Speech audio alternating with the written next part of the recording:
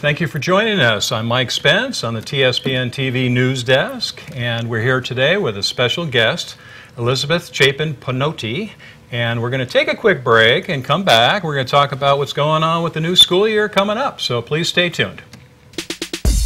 You're watching Amador County's local television network, TSPN. Welcome back. Mike Spence, TSPN TV news desk with Elizabeth Chapin-Pinotti from the school district. I would say that your title is the Assistant Superintendent of the school district, but I know you have like a 5-word title, so why don't you give that one to us, Elizabeth? It's Assistant Superintendent of Curriculum, Instruction, and School Services.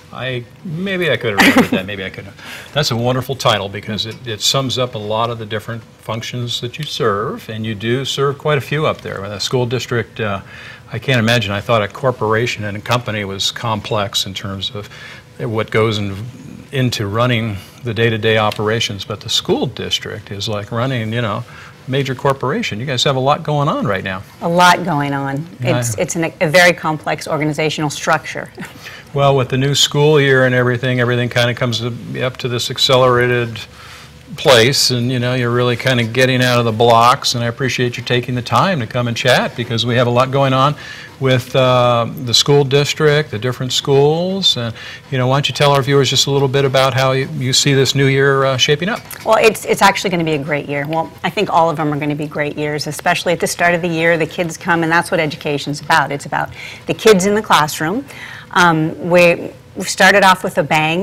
We're transitioning to the Common Core State Standards, which are new standards that were adopted to go into effect over the next school year. So the teachers will be gearing up to learn them. This is the last year for the current CST test, so things in the classroom will be changing and moving back to a more hands-on active participation approach. So it should be an exciting year and exciting for years to come. That's good. Yeah, it sounds like the teachers like that core thing. It's not a negative at all, and there's a little less testing, you know, and a little more freedom to kind of get into, you know, some of that subject matter. The benefit we have with California is our standards were already world-class, and they used California standards as part of the, as benchmarks for, one of the set of benchmarks for the standards, the Common Core State Standards. So they're not significantly different. It's more of a depth of knowledge that we get to teach as opposed to a breadth of knowledge.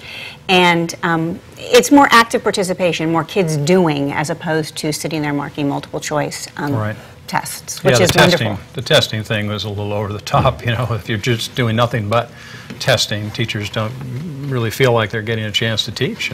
Exactly, and these tests are great because the other tests were criterion tests, which is like a chapter test. You learn this set of material, these standards, and then you'll have a 60-point test at the end of the chapter. That's basically what the CSTs were for each subject. These are like computer adaptive tests where you answer the first question, and based on your answer, you go in a different direction. So everybody takes a different test based on what they know and how they answer, and so you can get real growth models as opposed to, yes, I learned this, or no, I didn't learn this, but I started at A and I got up to F. At the, probably not a good example to use, but I started at 1 and got up to 5, and Johnny started at 1 and got up to 3, but they both showed growth. So yeah, it's just a different model. Yeah, a little fairer all the way around. Now, when we started the new school year, I know that there was a budget that came out earlier, a few months ago, and there was a projection in terms of the number of students that would be enrolled. We came out a little bit below last year, but not by much. How many students are starting the year? We approximately 50 students fewer than attended our schools last year. So we're still in declining enrollment, but not as significant of a decline that then was projected. And that's pretty much exactly what was projected. That was kind of pretty close to the mark. Very close to the mark. How do you guys? How do you get so accurate with that? The business office has a formula, and you know, and it's a tried and true formula based on, you know, they take a longitudinal study and plug all the numbers into a formula, and it magically appears with a number that's usually pretty accurate. I know there was some speculation in the newspaper, like you guys are making up numbers to benefit the school district in some way or another, but it turned out to be absolutely accurate in terms of what those numbers were. Absolutely, and that I mean, that usually happens. Yeah. There's, you know, when people don't understand the formula or something's complex, or there's so many layers as there are in education, you know, people always speculate, and sometimes there are rumors that go around, but people, always think there is an agenda or some sort of manipulation when you're just trying to do the best you possibly can with, what you're working with. And it's been a challenge. How long have you been with the school district now, Elizabeth? 11 years. 11 years. Yeah. So you've seen some challenging years just recently. We have. Has it become more and more challenging as you kind of gone along? It has, but but the agenda has actually always been the same, to provide the best education for the students.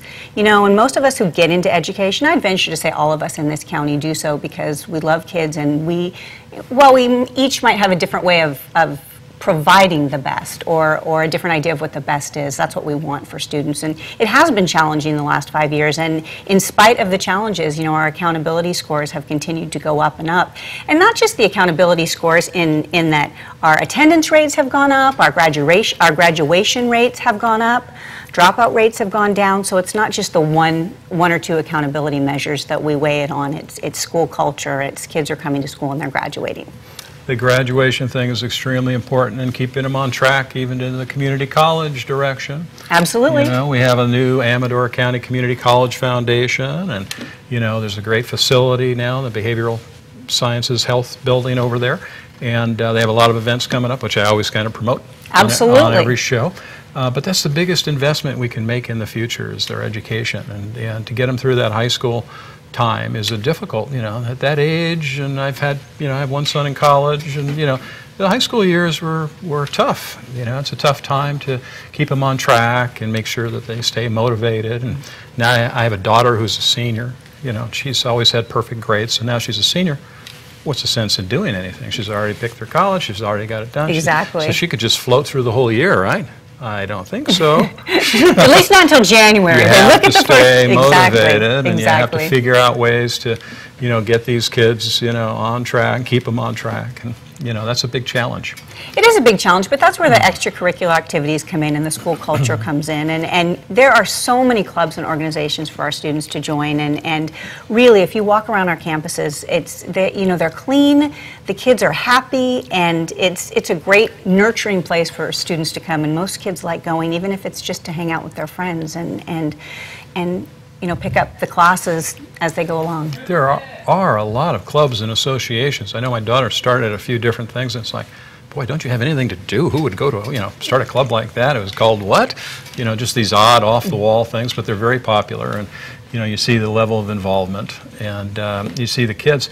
And when you look at all those budgetary cuts, we can talk about that in the second half of the show, but how it affects, the AP classes and the different programs and keeping all those programs in action instead of being cut. We'll definitely talk a little bit more about that. We'll have some more time in the second half of the show because I have some questions. Okay, awesome. And you're the perfect person to ask because you're so informative and so active with, the school district and everything that's going on too with the, consolidation ideas and that committee that's working on that. We'll come back with more information about that. And I got a long list of things we could chat about. There you go. Yeah, but it's just fun to have you on and be able to talk about the school district. Both of my children went through our local schools here in Pioneer and Amador and Argonaut High Schools, and it's just been really, I like to try to give back to, a system that's been so good for them.